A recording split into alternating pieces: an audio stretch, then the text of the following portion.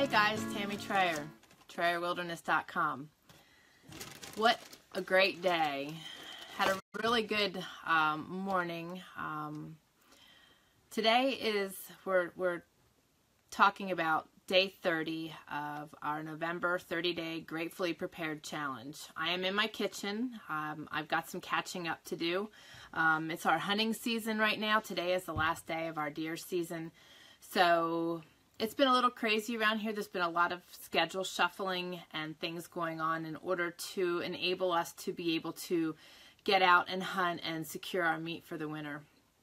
So I'm standing in front of a very full kitchen sink right now because I wear too many hats this season and it gets really hard to keep up with everything. So I thought I would work in my kitchen while we chat today and go over things. And for those of you that are joining me, I would love to know what you are grateful for today, where you're from, and just chime in if you have questions. This is our last day. This thing is fighting with me. This is the last day of our challenge. So hopefully I just got cut off here a little bit, so hopefully it's not too painful this afternoon. But because we've had such a good turnout and a lot of good response, and I really enjoy getting to know you guys and spending time and educating this way. So every Wednesday at 10 o'clock, I'm going to shoot for. We're going to see how that time works, okay? 10 a.m. every Wednesday morning starting next Wednesday. I'm going to do a video of sorts, and we'll educate on different things. I'll work in my kitchen, we'll do all kinds of stuff. So put that on your calendar for moving forward, because I really feel that we should still focus on what we're grateful for, no matter if it's November or not.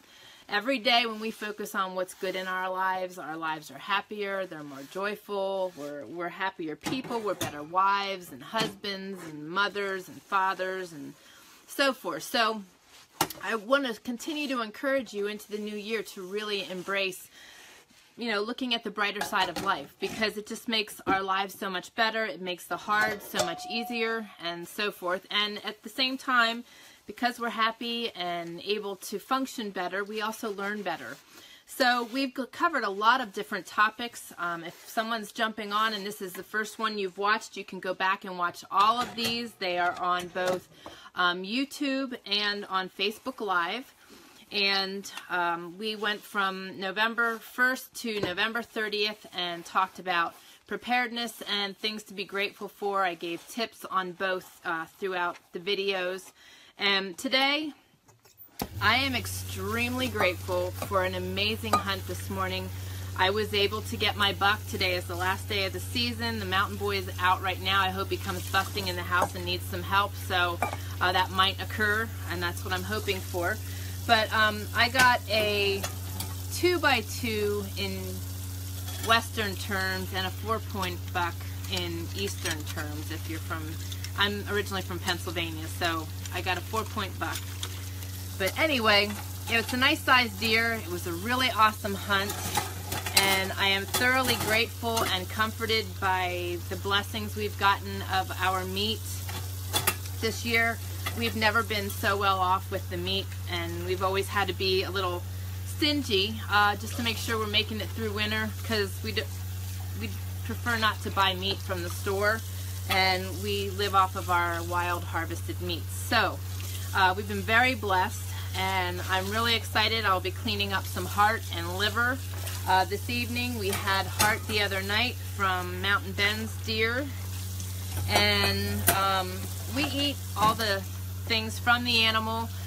We utilize everything we can from the animal, and I'm going to give you a little tip on hunting.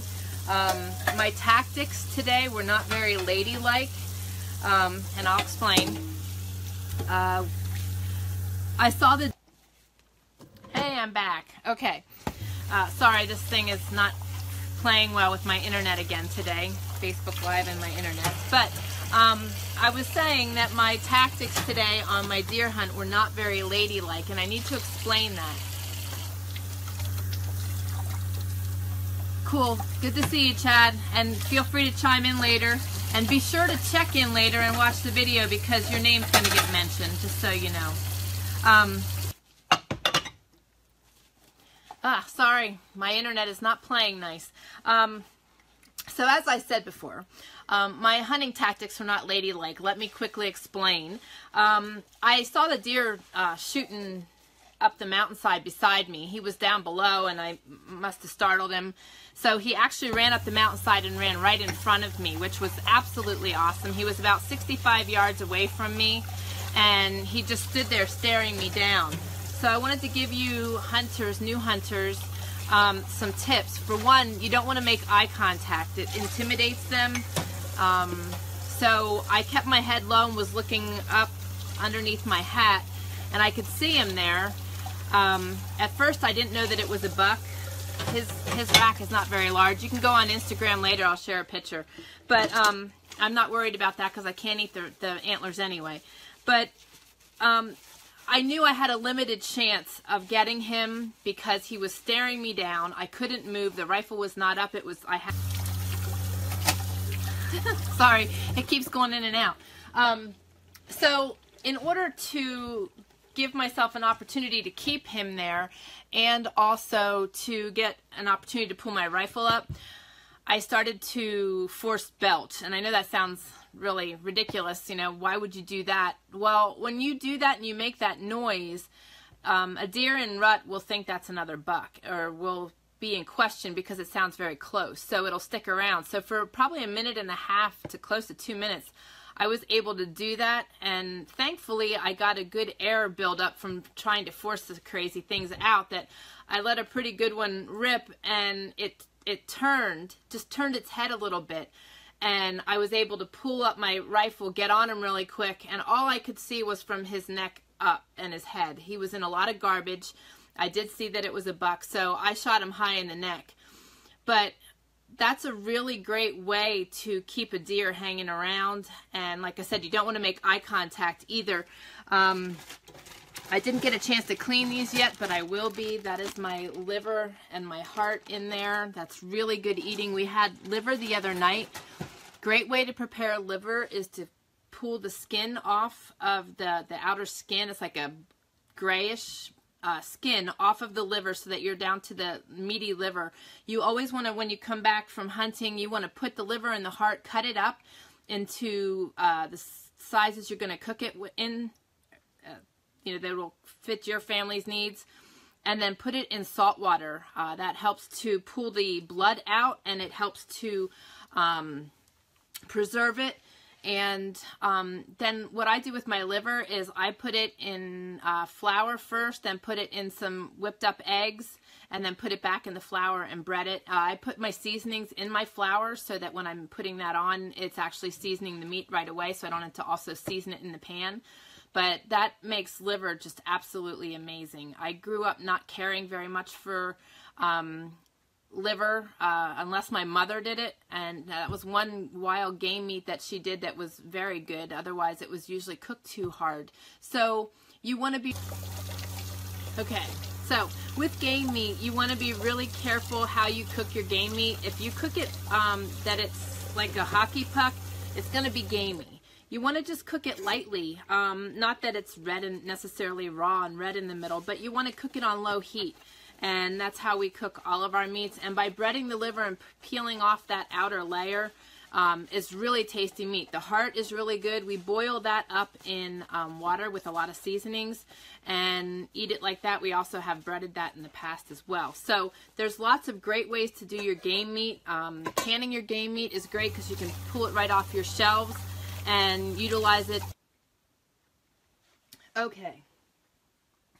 Before we lose our opportunity to do this, hey Jane, good to have you joining me.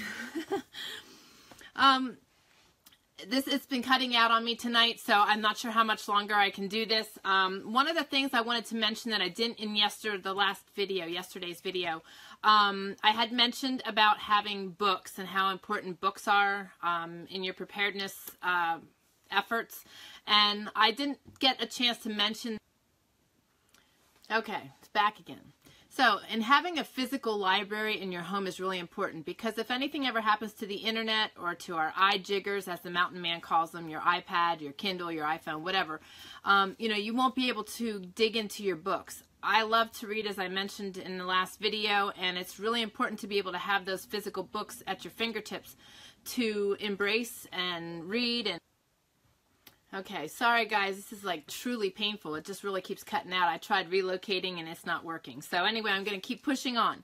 So to add to your physical libraries, I told you that at the end of this 30-day challenge, I would choose some winners for varying items that we were going to accumulate. So I wanted to post these on here and give a shout out to these people because I said that the more active and interactive you were with. Okay, I'm going to keep jamming through this. So Rachel Shetterly is somebody that has been watching and joining in on the videos, and she has gotten the Happiness Project. It is a 1-sentence journal for 5 years, and this is written by Gretchen Rubin and is a really great way to keep your gratitude going. So Rachel Shetterly, when you watch this, contact me and you will receive that for joining in and participating. Let's see here. I have the Homestead Blessing, The Art of Herbs. This is actually a DVD. Okay, so this DVD is going to go to Evelyn Woods Cox. Again, any of the winners, private message me on Trayer Wilderness and provide me with your mailing address, and we will get these sent out to you. But thank you for joining in. I also have How to Embrace an Off-Grid Lifestyle. It's our journey and a step-by-step look at our lifestyle. And this is going to Daniel Evans. Daniel, thank you for all of your daily posts. Okay, so Daniel, thank you for your daily shares of what you are grateful for. They were amazing. And I hope you enjoy my book. And my Trayer Wilderness Cookbook, our Volume 1, has gluten-free and dairy-free cooking in here, sun oven cooking, wood stove cooking, and all of our favorite recipes. And this is going to Shelly Passmore. So Shelly, make sure you reach out to me, and thank you so much as well for participating in this. I also have the other book that I was very fortunate to participate in, and that is Courage Under Siege. And this is Adversity to Victory, which is a great book of encouragement and inspiration. And this one is going to Julie Crouch. So Julie, make sure you message me also. And thank you as well for sharing. And it was just great getting to know you guys. I really, really enjoyed this.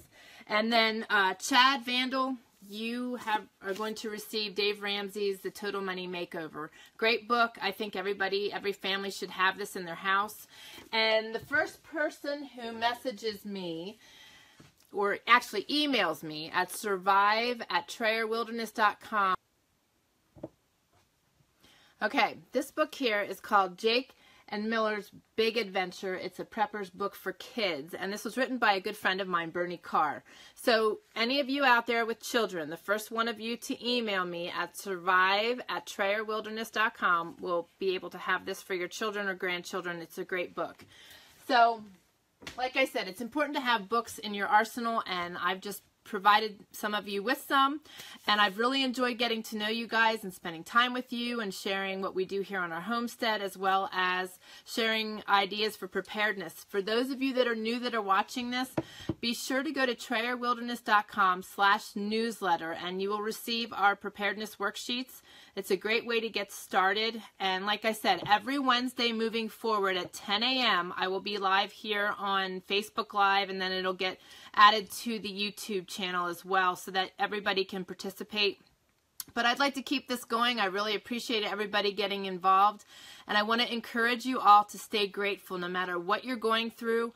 Always look for your blessings. It'll help you go through the hard times, and it'll make every day brighter when you're focusing on what's good in your life. So be sure to do that. This has been really painful with the Facebook Live and my internet not connecting. So I'm going to jump off of here. But guys, thank you.